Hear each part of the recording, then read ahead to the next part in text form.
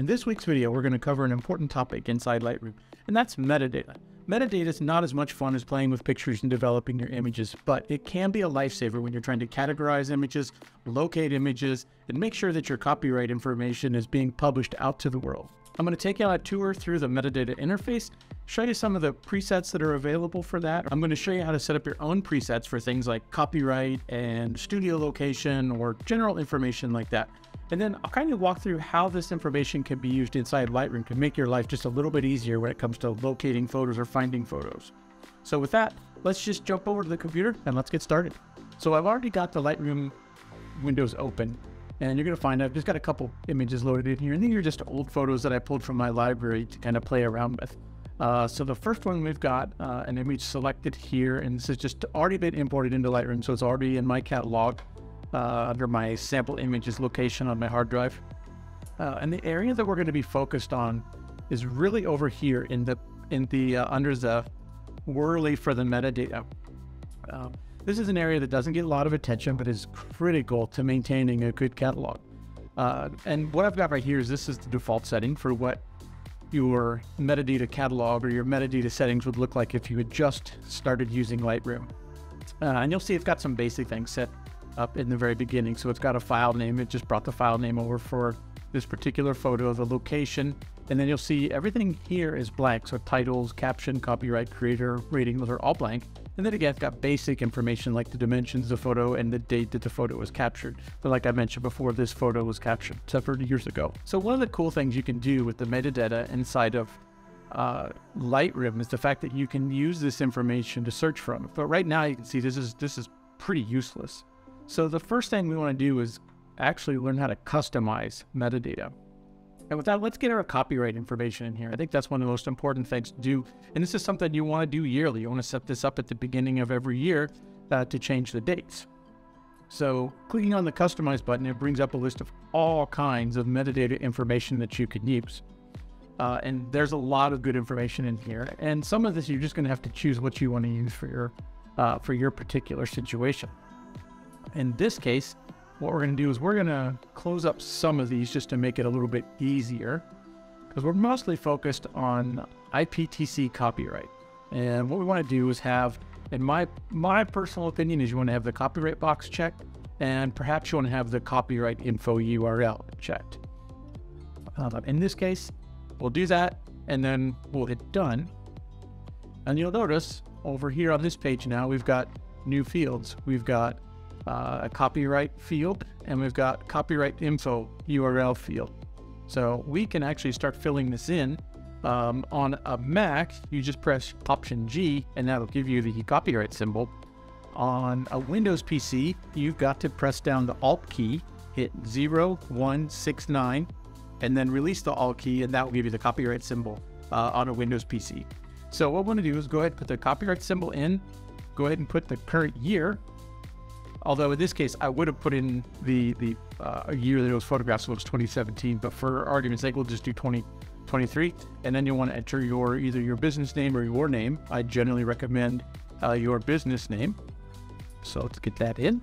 And then I would recommend filling in the copyright info URL as well. So we'll put my website in and hit enter. And now you'll see that that information has been copied over to this photograph. The second image contains no copyright information because we haven't entered that yet.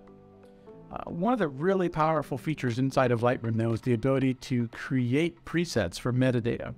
Because there is some metadata that's not going to change, and that's going to be typically the URL for your copyright information or your website.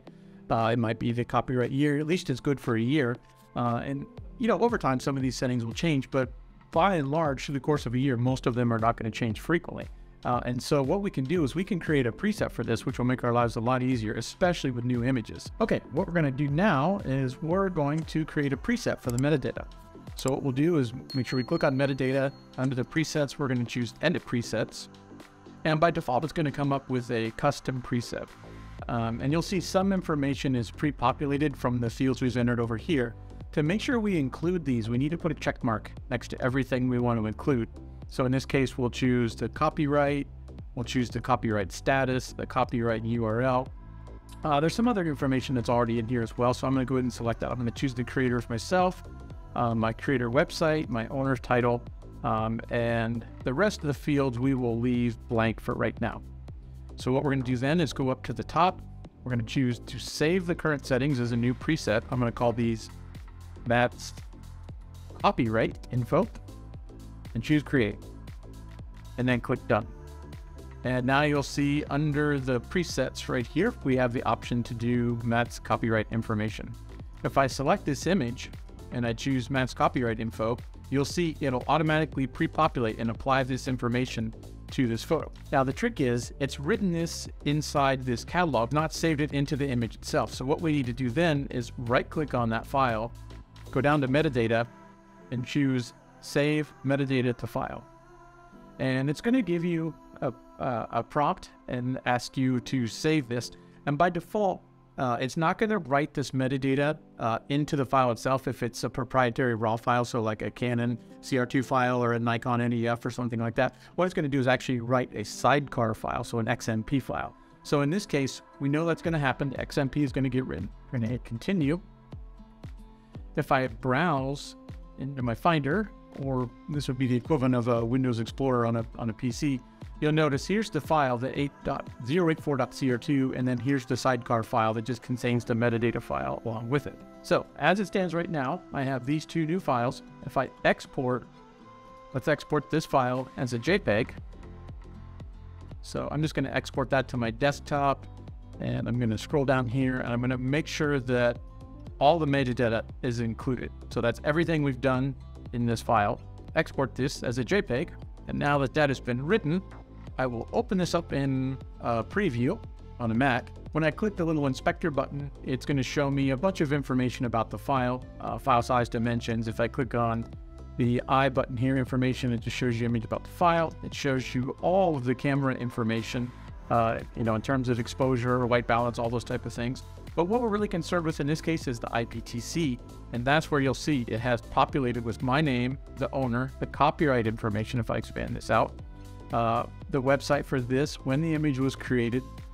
So it's really good information to have that's embedded in this JPEG file. Now if you go and copy this JPEG file up to Facebook or something like that, that information should be retained with the file. And that can help you if you ever had to go through a copyright claims case or something like that. At least you'll be able to pull the original file and show the copyright information, and many times the JPEG will have this embedded data in there as well. Now, sometimes when you upload files to the internet, metadata will be stripped out of it, and so you'll lose that. But this is one way to kind of give yourself some protection in that regard. So let's go back to Lightroom now. I'll close this. So what we'll do now is we'll import a new photo and show you the advantages of creating a metadata preset. So I'm going to go ahead and click Import to bring up the import dialog box. I'm going to choose my sample images folder, and I've got one folder to import in here. So that file is selected. When I go over to the file handling and apply during import section, in this particular case, what we want to look at is the metadata. We want to change that drop down, and we want to choose Matt's copyright information. When I hit the import button, that'll bring that image into the Lightroom catalog. Then you'll see right away, if the image is selected, my copyright information is here, the creator information, the website. So this is something that's a huge value as you're moving forward with bringing in images. So every time you bring images for 2023, if you make sure that preset is set, it's going to populate that copyright information. So there's more to this. Let's go back in now and look at some of the other information that we can get inside of Lightroom. So let's go back to our full set of images. I'm going to pull up the original image here. And some of the other things that you're able to pull up in the metadata info, which I find to be very useful. So basic info, you've got file names, you can put things like absolute file path.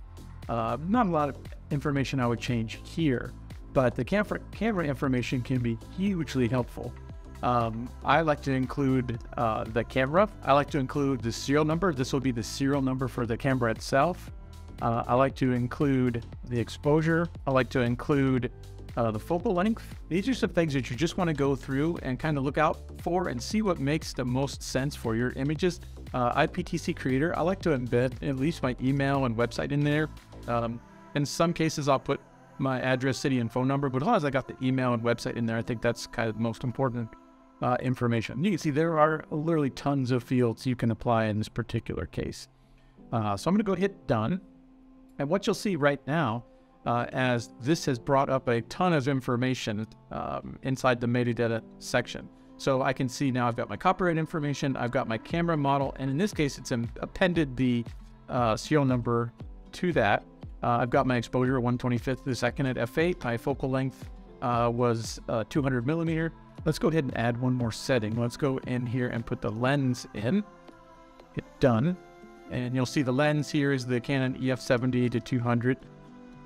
Another thing you can do inside of here is you can choose a range and you can drag the different parameters around. So in this case, let's bring the lens up and put it right under the camera. We'll hit done. You'll see the lens has now moved up underneath the camera. So why would I want to have this information in here? What does this bring to the table?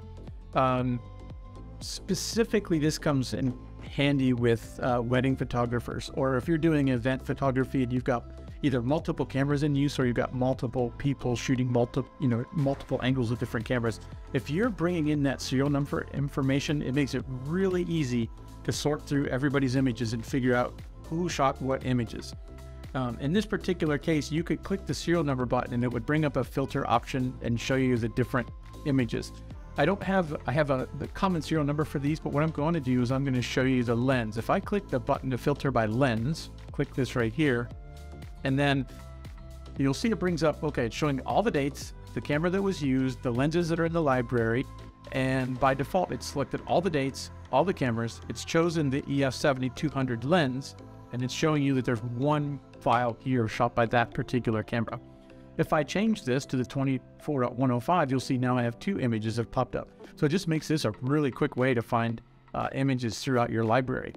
You can change this by, you can hit none, goes back to default. And then if I want to see any images that were shot with the serial number, for example, I hit the button. And like I said before, all these images were shot with the same camera. So the serial number is going to bring back the same images.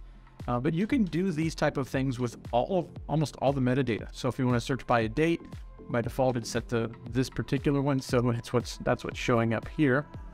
So it's just a very handy resource for being able to find information. So again, you can set this up however you like. If you like this particular information and you want to use that as a preset, then we can just hit Edit Presets, go right down, go right up here to Custom and choose Save Setting as New Preset.